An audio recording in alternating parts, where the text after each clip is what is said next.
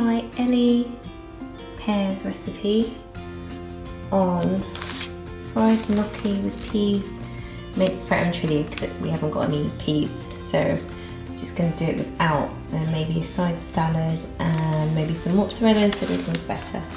So I'm going to switch it up a bit. Got some gnocchi, some lettuce, some mint, buffalo mozzarella, chili, a bit of water first as well, and I've got some sourdough from sales. Do something with that, so let's see. We washed our lettuce, so we're going to fan that for our salad. And Persia's doing our, she's chopped up our mint leaves. Mind your fingers, Persia. That's it, good girl. Okay, then we're going to chop a little bit of chili as well. I got to chop green. So what's this cheese called, Persia? Santa mozzarella.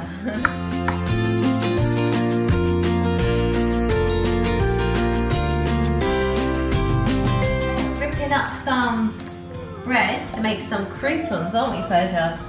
And then we're going to pop them in the oven to make them nice and crispy. Yeah, this one's a bit hard, isn't it? Mixing up the balsamic vinegar and olive oil for our bread.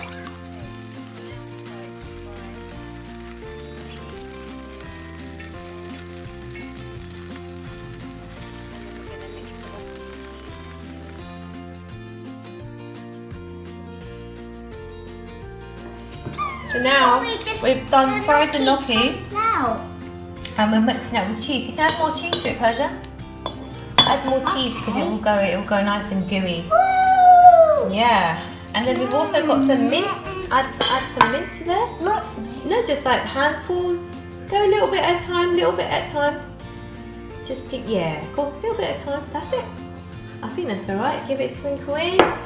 There you go. And you can add more cheese. All this cheese, add more cheese.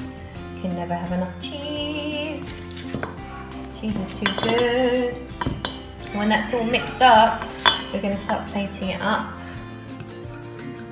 Okay, so that's it. Voila, we're done. Looks really good. Can't wait to taste it. We've got our